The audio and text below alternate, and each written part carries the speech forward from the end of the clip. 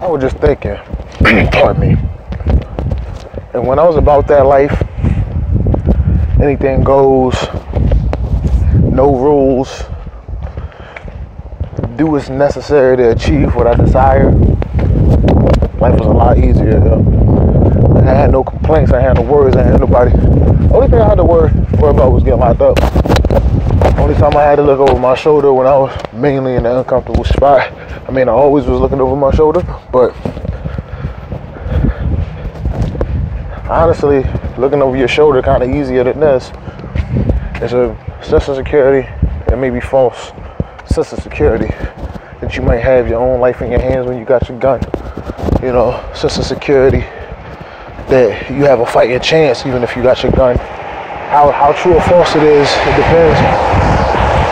Whatever's gonna happen to you, gonna happen to you because it's supposed to happen to you for the most part. Or you can force stuff to happen to you. I mean, things happen to you, you know what I mean? But we seem to have a sense of security that working for yourself or somebody else could actually help you secure a spot in a retirement villa somewhere or on a boat. And for most people, it's not reality. It's so far from reality for most people, man. If you ain't getting more, I'm gonna say 60, if you ain't getting more than 60K a year, that reality that you hold so neat and dear to yourself, man, is just a facade.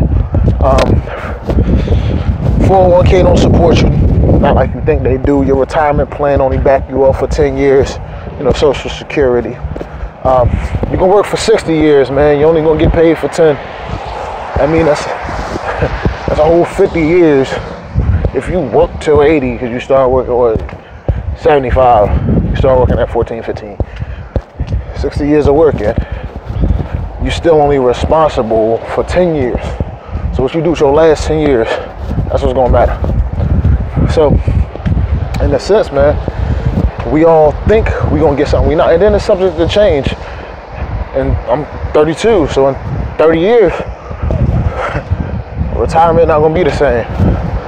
In 10 years, retirement's changing right now.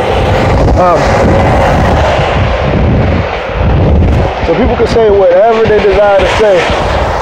At the end of the day, yo, it kind of is what it is, isn't it? We all think it's one thing when it's actually something that we don't even understand that's a progress. Some people just get lucky, some people already know. All I know is that if you want to make it, yo, you gotta grind, you gotta hustle. You gotta do what's in your heart, yo. Go after what you desire. Do it smart, man. Have a plan about it. Work your way in it. Work it into your situation. Make it your biggest situation. Slowly but surely, let that be your desire. Let your desire conquer your right now. But it's like taking over somebody's land or territory.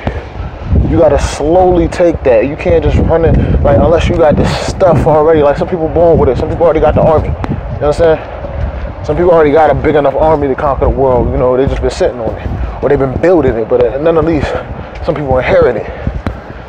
If you ain't got nothing but a couple people on your side, you can't take nothing on. Only thing you can actually do is sit back and wait and infiltrate and build and do what you need to do undercover, covertly. Because everybody ain't after what you after. Don't nobody want what you want unless what you want is what they want. So you align yourself with alignment in the same arrangement as your tires are spinning. Y'all go to the same place. But if y'all ain't going to the same place, man, you need each other. You know what I mean? Everything is usury. It's just the common creative goal of the usury. We can all find a reason to build each other. You know what I mean?